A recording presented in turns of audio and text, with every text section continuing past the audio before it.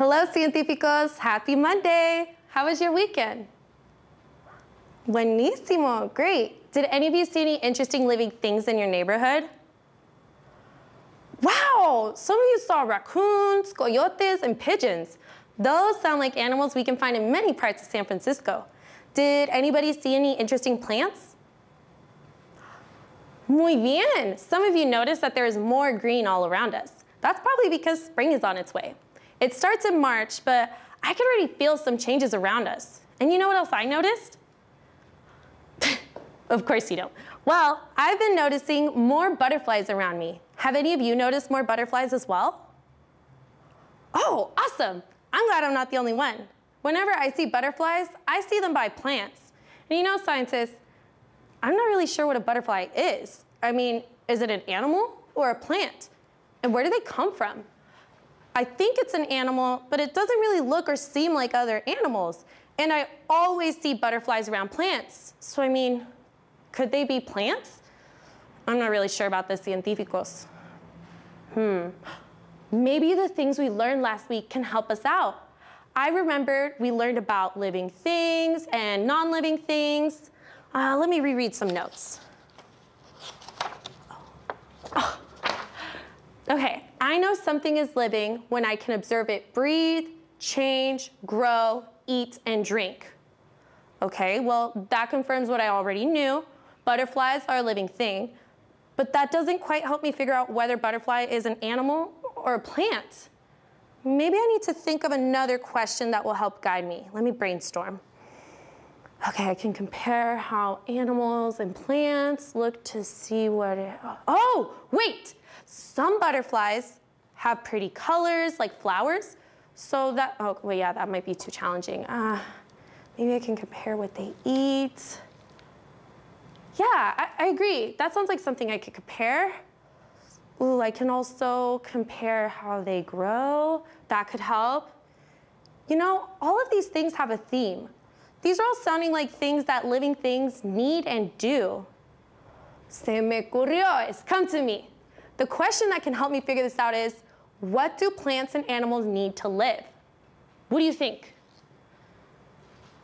It doesn't really make sense? All right, let me explain a bit more.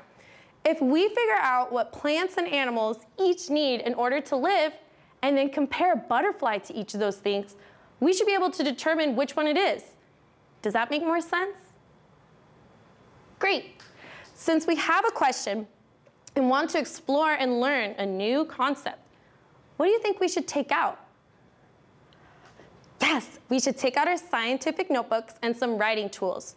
Go ahead and get yours while I make sure I have everything as well. Something to write with. Okay.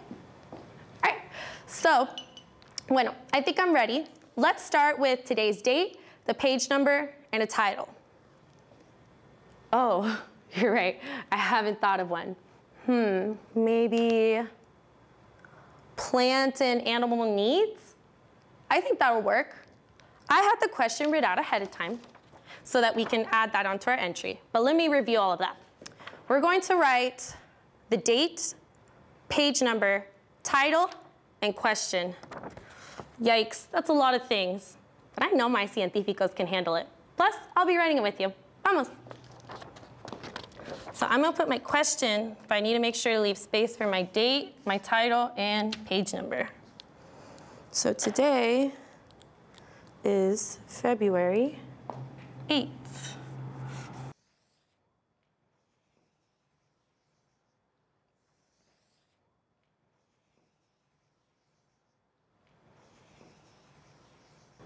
I'll have to double check the page later. All right.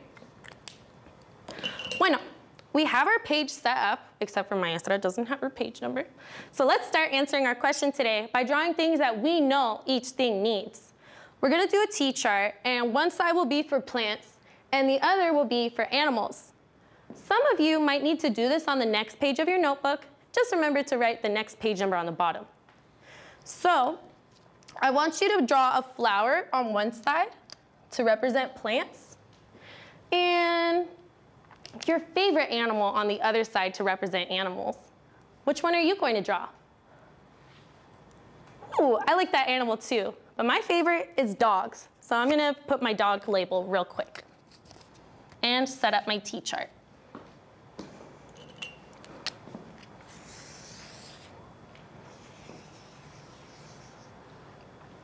Great, now we can brainstorm.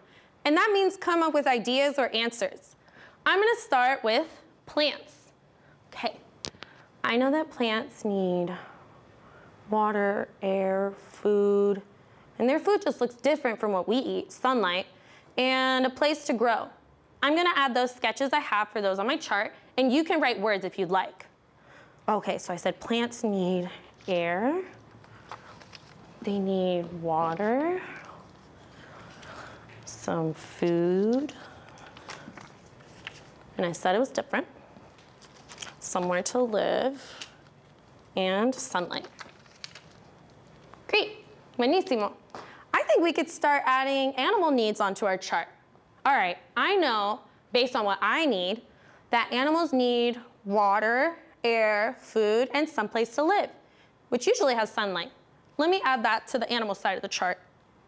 So animals need air, water, food, and someplace to live. Did you notice anything interesting, científicos? Right? These charts are pretty much the same. These help me answer our main question, but it doesn't help me determine if a butterfly is an animal or a plant. I think I'm going to have to do some research tonight to help me figure this out. Plus, our time together is just about over. I'm excited to answer our 2 questions. What do plants and animals need to live? And which is going to help us answer, are butterflies animals or plants? What do you think so far? I agree with some of you. I hope that in asking these questions about their needs, we will be able to determine whether that butterflies are plants or an animal. Gracias, científicos, for learning with me today and remembering our learning by writing it into our notebooks. Enjoy learning with the rest of the show, and I can't wait to see you again tomorrow.